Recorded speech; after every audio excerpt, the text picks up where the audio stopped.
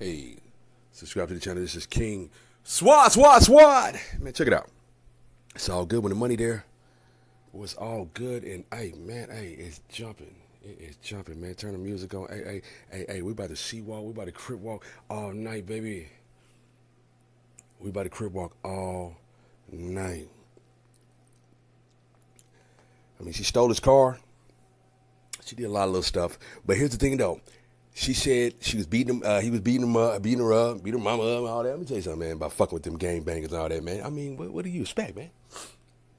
What you expect? Shit, it's showtime when you with them niggas, man. You never know if it might be a shootout in front of your front yard, man.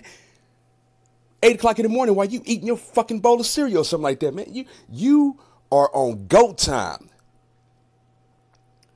And now she up here crying from a jail cell or something like that, or talking about her mama outside. He beats me up all the time. I mean, come on, man. I mean, you ain't dating, you know what I'm saying? You ain't dating and fucking with Steve Urkel. Allegedly. Craig Mack, not Craig Mack, but C Mack, that's another story. Craig Mack said, the boy soft as, saying wet tissue. Wet bread. Check it out.